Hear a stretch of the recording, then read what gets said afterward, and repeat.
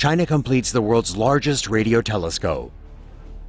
China has officially completed its 1.2 billion yuan radio telescope, which could be the world's largest for the next 1 to 2 decades. The cost of its production is equal to roughly $180 million. The 500-meter Aperture Spherical Telescope is located in a natural basin in Pingtang County of Guizhou Province.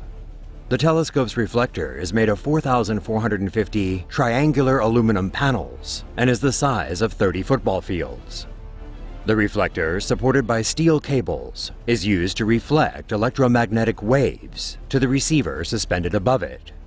The telescope is the largest in the world, followed by Puerto Rico's Arecibo Observatory and Germany's Effelsberg 100-meter radio telescope.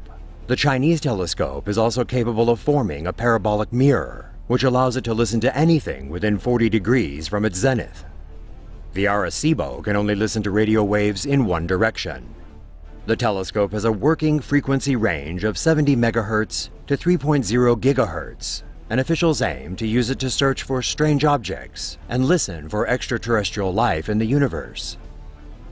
More than 9,000 people were removed from their homes to create an isolated environment for the telescope. Each was paid roughly 10,000 yuan, or about $1,500 in compensation.